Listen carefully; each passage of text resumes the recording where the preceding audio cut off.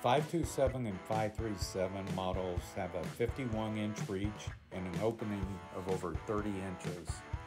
That's approximately 12 inches longer than the previous models, which will allow for better digging of roots and stumps.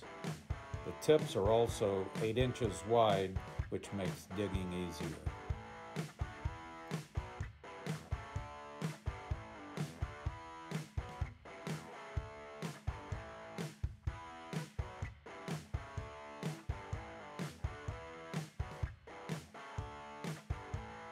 Blades and root rippers are made of 3/4 inch AR400 steel for extra strength.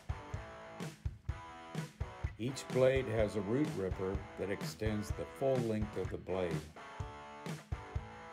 The blades have a double row of teeth for better gripping of the tree.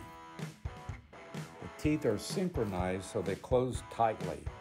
This allows not only for better gripping of the larger trees, but also allows the pulling of real small diameter trees. The open space between the rows of blades allows for the dirt and debris to flow through the openings. This keeps the teeth clean for better gripping.